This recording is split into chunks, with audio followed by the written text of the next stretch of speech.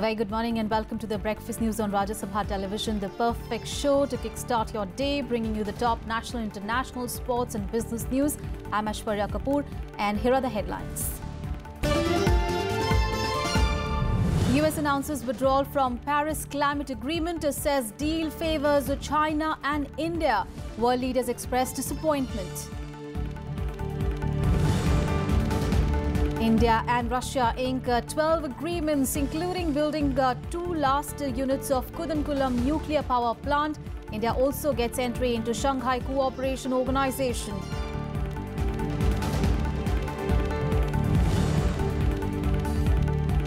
Arun Jaitley allays fears of economic slowdown due to demonetization, assures the security forces are in a position of strength at the line of control.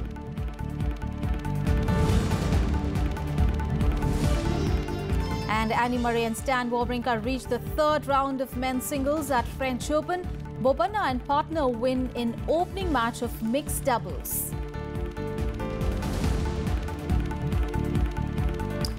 We are getting out. With those words, US President Donald Trump announced his country's withdrawal from the 2015 Paris Climate Accord. Now, Trump said that he was open to renegotiating aspects of the agreement, which was inked under his predecessor Barack Obama. Now, the step fulfills a campaign promise while also acutely dampening global efforts to curb global warming. Now, United Nations and the world leaders expressed disappointment over the US's move. So we're getting out, but we will start to negotiate and we will see if we can make a deal that's fair. And if we can, that's great. And if we can't, that's fine. Donald Trump confirming that the US will quit Paris climate agreement.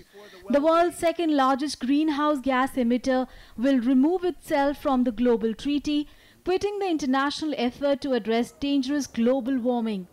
Trump claimed that the accord harms American jobs. The Paris Climate Accord is simply the latest example of Washington entering into an agreement that disadvantages the United States to the exclusive benefit of other countries, leaving American workers, who I love, and taxpayers to absorb the cost in terms of lost jobs, lower wages, shuttered factories, and vastly diminished economic production. The Paris Agreement of 2015 commits the US and 187 other nations to keep a global temperature rises well below 2 degrees Celsius. Speaking at the White House, Trump claimed rival economies like China and India were treated more favorably in the pact. Under the agreement, China will be able to increase these emissions by a staggering number of years, 13. They can do whatever they want for 13 years, not us. India makes its participation contingent on receiving billions and billions and billions of dollars in foreign aid from developed countries. United Nations and leaders world over expressed disappointment over US's decision, saying that it will be an abdication of US leadership on a key global challenge. Former US President Barack Obama, whose administration negotiated the Paris Accord, said that the decision would leave American workers behind those in countries who remain a part of the agreement. I do respect this decision, but I do think it is an actual mistake, both for the US and for our planet. I reaffirm clearly that the Paris Agreement remains irreversible and will be implemented, not just by France, but by all the other nations. Canada is deeply disappointed with the U.S. position. The Paris Agreement is a good deal for Canada, and it's a good deal for the world. It will create good jobs. The clean growth economy is where the world is going, and Canada is going to be part of it. The transformation envisaged in the Paris Agreement is already underway. The Secretary General remains confident that all other parties to the Paris Agreement will continue to demonstrate vision and leadership, along with very many cities, states, and businesses in the United States and around the world, by working for the low-carbon, resilient economic growth that will create quality jobs and markets for the 21st century economic prosperity. There will be no penalty for leaving with the Paris deal based on the premise of voluntary emissions reductions by participating countries. However, in triggering the official withdrawal procedures, Trump has sparked a lengthy process that would not conclude until November 2020. While Trump said that he was ready to renegotiate the deal, the leaders of France, Italy and Germany said in a joint statement that the US could not unilaterally do so. The UN body that facilitated the deal also said it cannot be renegotiated. Nevertheless, analysts say that the US's withdrawal from the Paris Agreement will make it more difficult for the world to reach the goals that it set for itself in the Paris Agreement. If we continue to emit carbon emissions at the rate that we have been, if we take that business as usual approach, the climate at the end of the 21st century is going to look pretty unrecognizable relative to the 20th century climate, and that's not going to be a good thing for a lot of people and living things on Earth. So we're getting out. Trump also declared that the US would stall all contributions to the United Nations Green Climate Fund. The headquarters of the Paris City administration was lit up in green in protest at the US's decision. The US contributes about 15% of global emissions of carbon, but it is also a significant source of finance and technology for developing countries in their efforts to fight rising temperatures. Bureau Report, Rajya, Sabha TV. On to the other top story. India and Russia have signed 12 agreements, including the St. Petersburg Declaration. Now, crucial among the agreements is the one for setting up the last 2 units of the Kudankulam nuclear power plant with Moscow's help in Tamil Nadu. Here's the report. For the period 2017 to India and Russia signed 5 agreements, including building 2 new reactors for the Kudankulam nuclear power station in Tamil Nadu. Russia also agreed to loan India $4.2 billion to help fund construction. आज हमने Saint Petersburg एक ऐलान adopt किया है, declaration adopt किया है, एक ऐसा डिक्लेरेशन जो कि न केवल दोनों देशों के आर्थिक तथा राजनीतिक स्थिरता का विकास और मार्ग प्रशस्त करेगा, बल्कि वैश्विक उथल-पुथल में स्थिरता का एक बेंचमार्क साबित होगा. В ходе нашей беседы с господином премьер-министром было отмечено успешное сотрудничество в сфере мирного атома. Хотел бы на это особо обратить внимание. Введен, как известно, в строй первый блок атомной электростанции Куданкулам, при строительстве которого использовались самые современные и надежные российские технологии. Начал вырабатывать электроэнергию второй блок станции. А в октябре 2016 года на совместной с господином Моди видеоконференции мы дали старт сооружению 3-го и 4-го блоков АЭС. И мы еще раз подтвердили совместные планы возвести в Индии не менее 12 энергоблоков российского дизайна, что станет большим вкладом в реализацию планов по развитию атомной энергетики страны. Other agreements relate to granting access to Rose patent experts, to Indian Digital Library of Traditional Knowledge, promotion of export of precious stones and jewelry of India, and cultural exchanges. Russia affirmed its strong support to India's candidature for a permanent seat in the reformed UN Security Council and membership in the nuclear supplier group and other non-proliferation regimes. President Putin announced that India will formally become a member of the Shanghai Cooperation Organization within a week. The SCO is a political, economic and military bloc founded in 2001 in Shanghai by the leaders of China, Kazakhstan, Kyrgyzstan, Russia, Tajikistan and Uzbekistan. Ну, а что касается международных нашего взаимодействия, то здесь хотел бы отметить только одну вещь. As far as our international cooperation goes, there is one thing I'd like to point out. Через неделю мы зафиксируем полноформатное вступление Индии в Шанхайскую организацию сотрудничества. SCO की हमारी membership के लिए भी आपका proactive role रहा, सक्रिय भूमिका रही और उसके कारण अब हम विधिवत रूप से SCO के मेंबर बनने जा रहे हैं. मैं उसके लिए आपने जो कुछ भी इनिशिएटिव लिए, मैं हृदय से आपका आभार व्यक्त करता हूँ. During the talks, the issue of terrorism also came up for discussion. Russian President Vladimir Putin asserted that no matter where the threat of terrorism comes, it is unacceptable, and that Russia always supports India in its fight against it. Putin also refused to have any tight military relations with Pakistan. He assured that Russia's relations with Pakistan will have no impact on trade between India and Russia. After their annual bilateral summit, the two leaders addressed CEOs of the two countries. Prime Minister Modi invited Russian companies to invest in defense and other sectors. हम अपनी manufacturing का हिस्सा GDP में 16 to 25% तक ले जाने के लिए उत्सुक हैं। हमारी नीतियों का निर्धारण भी इसी चीजों को प्रमोशन मिले उस दिशा में रहता है। रूस की कंपनियां हमारे यहाँ इस अभिगम का लाभ लेते हुए भारतीय कंपनियों के साथ भागीदारी करें, इसके लिए मैं उनको निमंत्रण देता हूं और उनका अनुभव उत्तम रहेगा, ये मैं उनको विश्वास दिलाता हूं। Prime Minister Modi will attend for the first time the St. Petersburg International Economic Forum as guest of honor. Main event of this year's forum, which is modelled on the World Economic Forum, aside from Putin's keynote speech, will be the panel discussion that he and Narendra Modi will participate in. Akhilesh Suman's report for Rajya Sabha TV. Meanwhile, back home in Jammu and Kashmir, at least 5 Pakistani soldiers were killed and 6 others injured in a retaliatory firing by the Indian Army in Kashmir's Bhimber and Batal sectors on Thursday. Earlier in the day, 2 militants were killed and 2 soldiers injured in an encounter in Kashmir's Sopore area. 2 AK-47 rifles, 5 magazines and 107 live bullets were recovered from the slain militants. According to the police, the militants were behind a grenade attack on a police party near a bank in Sopore on Wednesday.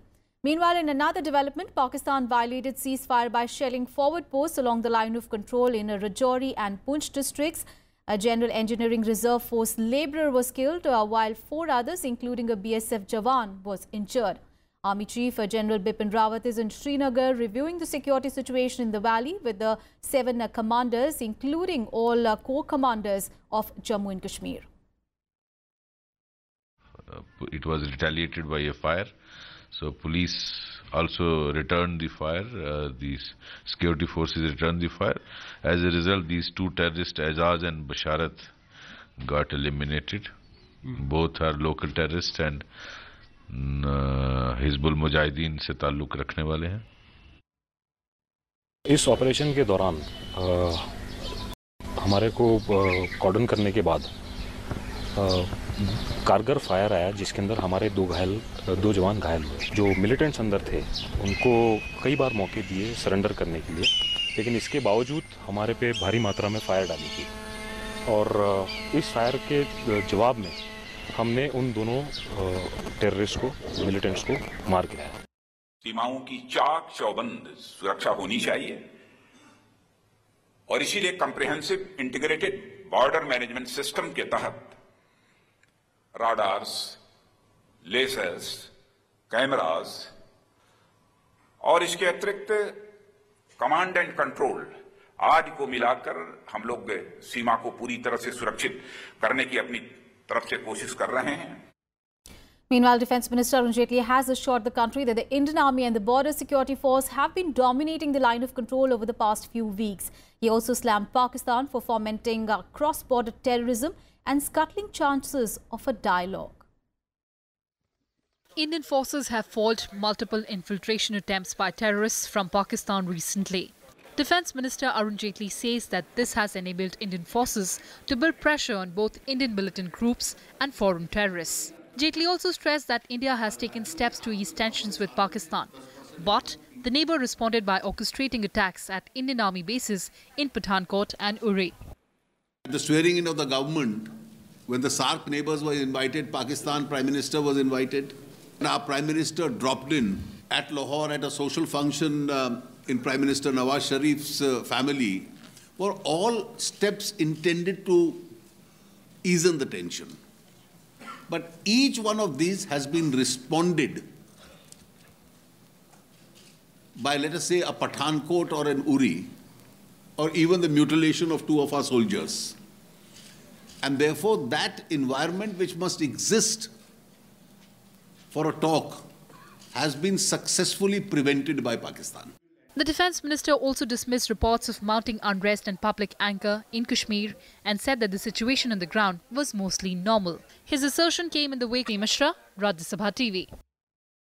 Meanwhile, Finance Minister Arun Jaitley also allayed the impact of demonetization on economic growth and stressed that the current growth of 7 to 8% was fairly reasonable by Indian standards. He also clarified that the RBI will give an accurate figure of defunct notes returned once the counting process gets completed. A day after government data showed the economy in slowdown, Finance Minister Arun Jaitley dispelled concerns that it was due to demonetization. Against a backdrop of 6.1% growth in the fourth quarter this year, Jaitley outlined the achievements of the NDA government in the last 3 years. He said demonetization created a new normal and was a joint step in squeezing out the cash and shadow economy. There are several factors which can contribute to a GDP in a particular quarter. Some slowdown visible given the global and the domestic situation even prior to the demonetization in the last year. But I do believe that in the current global situation, a 7 to 8% growth, which is at the moment the Indian normal, is a fairly reasonable, by global standards very good, by our own standards fairly reasonable level of growth. Jaitley reiterated that improving position on non-banking performing assets that were weighing down on the balance sheets of banks is a work in progress and a major challenge. RBI अपने जितनी भी नियम थे उनके तहत एक प्रयास कर रही थी. अब एक और कदम हम लोगों ने उठाया है. Meanwhile, row over beef eating and cattle trade kept the political circles engaged on Thursday. Now, this despite Finance Minister Arun Jaitley insisting that the new central notification will not interfere with the state laws on slaughtering animals. Finance Minister Arun Jaitley pressed that the animal markets are meant for farmers and not for traders. He also defended last week's notification which said that the prohibition of cow slaughter mentioned in Article 48 of the Constitution is not an enforceable article but directive principles of state policy and mandates that the states have to bring laws to ban cow slaughter. Incidents of violence, including attempt to disrupt supply of vegetables and milk to Mumbai and other cities, marked farmers' strike which started on Thursday in Maharashtra. The farmers have launched the agitation to press various demands, including a loan waiver. A curfew was imposed in Yellow in Nashik district, where 14 policemen were injured in stone pelting. Now, protesters in Satara, Kolhapur and Nashik districts tried to disrupt the supply of milk and vegetables to Mumbai late on Thursday. Now, traders in Mumbai claim that they have not been affected by the stir, but said that the supply from production centres across the state would be affected if the strike continued. Meanwhile, Maharashtra Chief Minister Devendra Fadnavis, while expressing a willingness to hold talks with the agitating farmers, alleged that it was the opposition NCP and the Congress who were instigating them. Now, a committee has been asked to suggest measures to resolve farmers' issues. सरकार कुछ नहीं देख रहा इधर आ रहा वो आता है उधर वो आता है लेकिन वो कुछ नहीं कर सकता है इसलिए हम लोग आज के लिए सब बंद किया हमारा दूध बंद है सब्जी बंद है सब लोग बंद है शेतकरी आत्महत्या कर रहा है उनको भाव नहीं मिल रहा है अभी आप तुरी का ही देखो वो सब पड़ा है सड़ रहा है लेकिन शेतकरी कुछ नहीं सरकार कुछ नहीं कर रही है सरकार है अच्छे दिन आएंगे लेकिन किधर अच्छे दिन आए जब तक सरकार किसान की कर्ज मुक्ति नहीं करती उत्पादन खर्च अधिक 50% मुनाफा इसका ये बना के किसान के अनाज या धान्य को भाव नहीं देती तब तक ये हमारा चलने वाला है। सरकार के दरवाजे पूरे तरीके से खुले हैं हम लगातार बातचीत कर रहे हैं हम आगे भी बातचीत करेंगे हमने उनको बातचीत के लिए निमंत्रित किया है और मुझे लगता है कि अगर किसानों के हितैषी होंगे और किसानों के हित में काम करना चाह रहे होंगे तो निश्चित रूप से वो हमारे साथ बातचीत करके इसमें से मार्ग निकालेंगे। सरकार ने सारे विकल्प खुले रखे हुए हैं सरकार किसी बात पर अड़ी हुई नहीं है जितनी मांगे है वो सारी मांगों पर हम सकारात्मक है तो मुझे लगता है कि इस प्रकार से हड़ताल को समाप्त कर दिया जाना चाहिए। विशेष रूप से नगर जिला पुणे जिले का कुछ भाग और नासिक जिले में ये प्रखरता से हुआ है। मराठवाड़ा के 1-2 गांवों में वो हुआ है, कुछ कृषि उत्पन्न बाजार समितियों में हुआ है और कुल मिलाकर वो पीसफुल रहा है। लेकिन कुछ जगह थोड़ा सा पत्थरबाजी भी हुई है। मैं ऐसा मानता हूं कि किसानों के नेता ऐसी पत्थरबाजी नहीं कर सकते। निश्चित रूप से कुछ राजनीतिक पार्टी के कार्यकर्ताओं ने इसकी आड़ में पत्थरबाजी करने का प्रयास किया है। सरकार सभी किसानों के साथ, किसान नेताओं के साथ बातचीत करने के लिए तैयार है। ये हल निकलना जरूरी है। बातचीत के माध्यम से कोई प्रश्नों का हल निकल सकेगा। Now, tremors were felt in Delhi and other parts of North India after a moderate intensity earthquake measuring 5 on Richter scale today hit Haryana.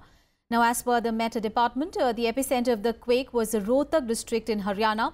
The depth of quake was 22 kilometers and it occurred in the early hours this morning. There were no immediate reports of any loss of life or damage to property. हमारी recording के हिसाब से ये आज सुबह 4:25 पे ये भूकंप महसूस किया गया है। ये रीजन रोहतक हरियाणा में है। ये डिस्ट्रिक्ट रोहतक हरियाणा से है सर। 5 मैग्नीट्यूड का रिएक्टर स्केल पे है और इसकी डेप्थ जो है ज़मीन से 22 किलोमीटर नीचे यहाँ पे है। ये एक्चुअली मॉडरेट अर्थक्वेक होते हैं, जैसे 5 का। तो अभी तक तो कोई किसी प्रकार की हानि या नुकसान या किसी बिल्डिंग के कोलैप्स होने या किसी प्रकार की कोई जानकारी अभी तक मिली नहीं है। और जहाँ तक है कि मॉडरेट अर्थक्वेक के साथ नहीं होगा उतना ज़्यादा, बस भूकंप के झटके जो है आसपास महसूस किए गए लोगों के द्वारा।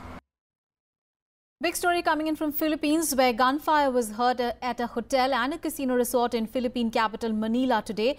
Now people ran screaming out of the resort's World Manila, which is across the road from one of the main terminals of the Philippines International Airport. Islamic State group quickly claimed responsibility for the attack. According to the site intelligence group that monitors terrorist organizations, IS said that a lone wolf soldier from its group carried out the attack. There were no immediate reports of any fatalities or injuries. As per reports, Resorts World Manila was in lockdown and police were in control of the situation. Meanwhile, US President Donald Trump labeled the incident as a terror attack and offered his thoughts and prayers to those affected. At the moment, we only know of one suspect. The affiliation, the identity is not known. We believe that our security measures were enough.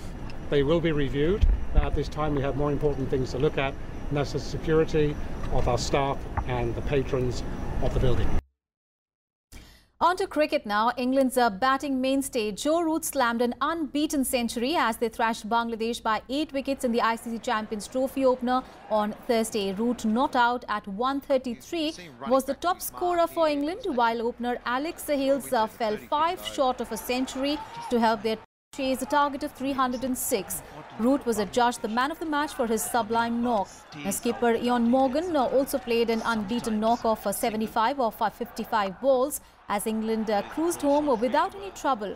Earlier put on to bat first, Bangladesh did well to post 305 for 6, with opener Tamim Iqbal making his 9th ODI 100. It seemed that Bangladesh would get close to 330, but England fought back through Liam Plunkett, who dismissed Iqbal and Rahim off successive balls in the 45th over.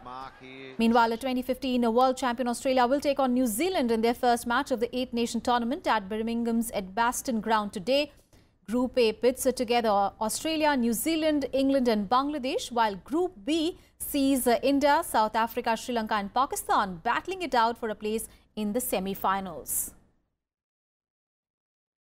And at the French Open, world number 1 Andy Murray and Stan Wawrinka reached the 3rd round of the men's singles, while Murray came from a set down to beat Slovakian Martin Klizan 6-7, 6-2, 6-2, 7-6. World number 3 Wawrinka defeated Ukraine's Alexander Doglopolov 6-4, 7-6, 7-5 in the second round match. The 7th seed Marin Cilic also moved to the 3rd round after straight sets victory over Konstantin Kravchuk of Russia. Juan Martin Del Potro and John Isner also progressed to the next round. And from the Indian squad, Rohan Bopanna and his Canadian partner Gabriela Dabrowski made a positive start to their mixed doubles campaign. The Indo-Canadian combination notched up a 6-0, 6-1 win over Australian pair of Jessica Moore and Matt Reed in their opening match that lasted just 39 minutes.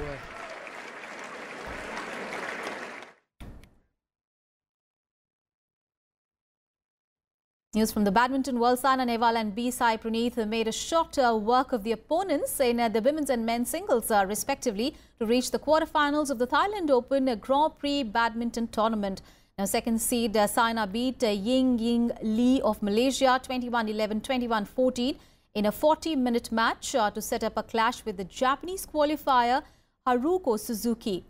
The Singapore Open champion Praneeth beat a 9-seed Malaysian opponent 21-13, 21-18. The third-seeded Indian will now face Thailand's Kantopen Wang Chao-ren today. However, it was curtains for promising Saurabh Verma and Sai Ujjaitya in the men's and women's singles competitions respectively. 12-seed Saurabh fought hard before going down narrowly 16-21, 25-23, 11-21 to 5th seed Brice Leveredres of France, while Sai Ujjaitya Rao also went down in straight games 15-21, 17-21 to Thailand opponent. That's all in this edition of news. Thanks for watching. Have a great day ahead.